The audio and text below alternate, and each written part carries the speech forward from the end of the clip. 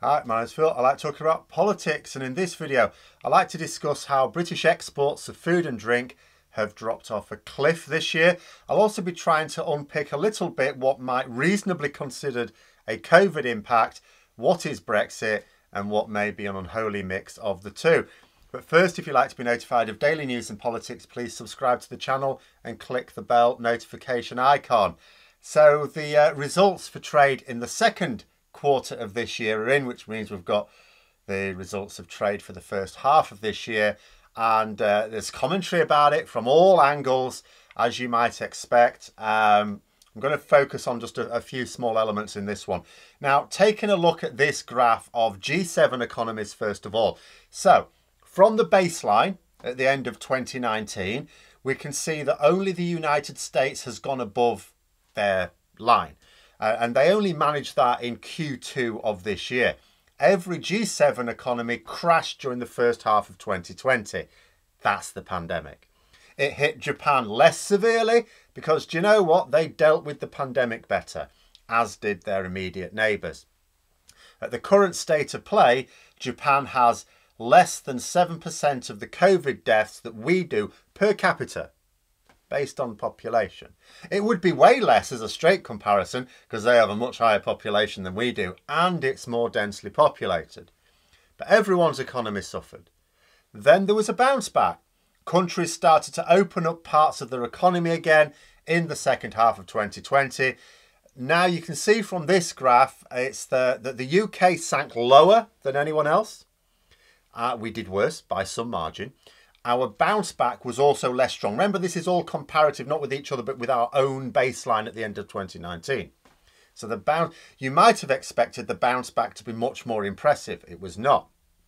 Even now, when there's a lot more convergence of the European nations, we're still below everyone else. But this is the pandemic, right? You know, this can be put down to the fact we have a crap government. You know, wherever you stand on the Brexit debate, we do objectively have a crap government who failed to manage anything to our benefit. It's not Brexit. Yeah, our economy is less strong. I could have as a hypothesis the notion that our recovery is less strong because we are still suffering from the pandemic in the same way as comparable economies are, but that our bounce back is not the same as those comparable economies because we have Brexit on top, which is weighing us down. That Brexit has stopped us recovering strongly, or as strongly as others. But there's nothing in this graph that allows us to test that out. So for that, we need to dig a little deeper. Someone produced an interesting look at imports and exports, particularly between Britain and the Netherlands from this time. Now, overall, UK exports to the Netherlands actually increased in the first half of this year, compared to last year, that is. Big deal, you might think. Europe was closed for business in the first half of last year. Of course, we'd expect to be doing better this year. Sure enough. But then you look at how that trade was broken down. So we saw increases in exports of medical equipment. Well, that makes sense. We're in the middle of a medical emergency here. The value of oil and gas was also up, but the price of those commodities has increased as well. But this analyst pointed out that our export of medicines dropped by 58%. Now back to that medical emergency we're having. Why would the exports of supplies go up but medicines go down? And by such a large margin, 58%. Because of our regulatory divergence as a result of Brexit. Medicines like food and drink now much more difficult to export to the EU.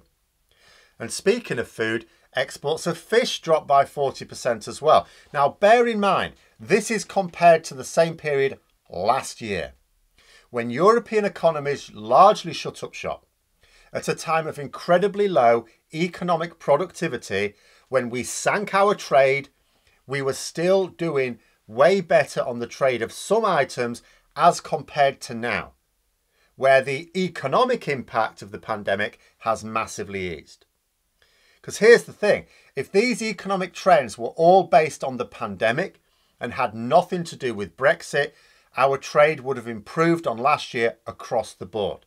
And it's not just fish, food and drink in general were hugely down. Zooming out from our Dutch neighbours, Reports cite figures that show that our food industry is worth £2 billion less now than before the pandemic.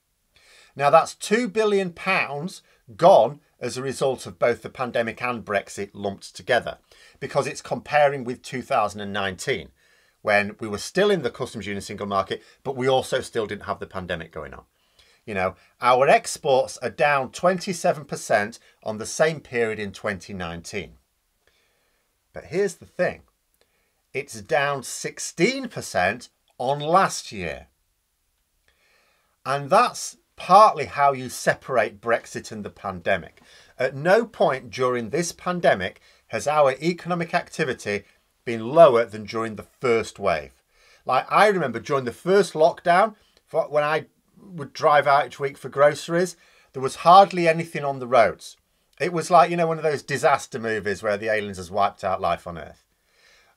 Honestly, I could go miles without seeing another motorist sometimes. This has not been the case since. We've had other lockdowns. The roads have been quieter during those lockdowns than outside of the lockdowns, but they've never been quiet. There's always been traffic.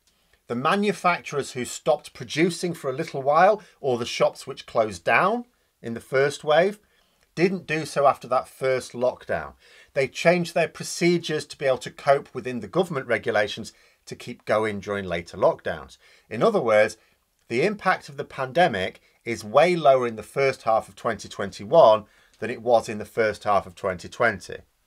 So if you have trade that is 16% lower in the first half of this year as compared to the first half of last year, it's something else. That something else is Brexit. It's really this simple.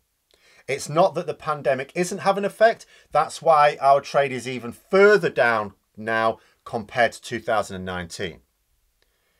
You know, we can't produce as much food because of staff shortages in production. That's Brexit. You know, and whether that be picking crops or working in food processing plants. What food we can produce, we cannot transport because of a shortage of lorry drivers.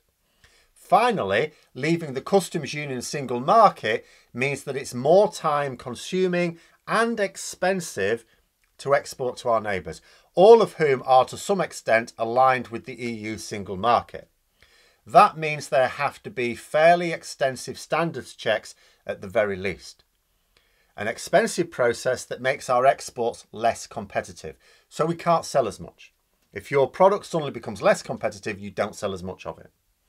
You know, it's a process that takes more time, risking the spoilage of food, making some of these goods less appealing and certainly driving the price down.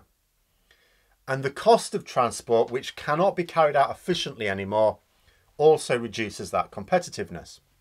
Put simply, other countries are buying from us only what they can't get just as easily within their own market. And as Labour pointed out, this completely sinks the Tory lie that trade is back to normal. It's getting to be a bit of a running gag now, frankly. You know, in January, they denied that there were any problems with trade. No, it's all fine. Look, it's fine. You know, then the figures came out for January, a couple of months later in March. But they were just teething problems. They went away a few weeks later. It was fine in February. Then February's figures came out. There were still a few wrinkles, but it was all fine by March. You can guess what happened when we got March's figures and April's and so on. Ministers keep saying that the problems that they initially denied, there were problems, but they were only teething problems. It's all fine now. It's always all fine now.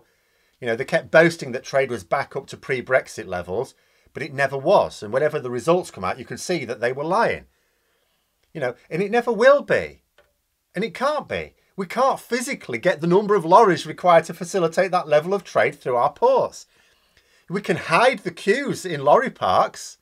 We can keep them off the roads. But what we can't do is get those lorries through the ports in the numbers we used to get back up to our pre-Brexit levels of trade. It's physically impossible. But there we are. We're going to keep doing this each new set of trade figures when it comes out. We will constantly lag behind similar economies because no other comparable economy kicked itself in the knackers like we have. So those are my thoughts. Let me know yours in the comments below. I hope you found the video interesting. If you did, don't forget to click the like button. If you'd like to support the channel further, please also click the Patreon link for details. And until next time, I'll see you later.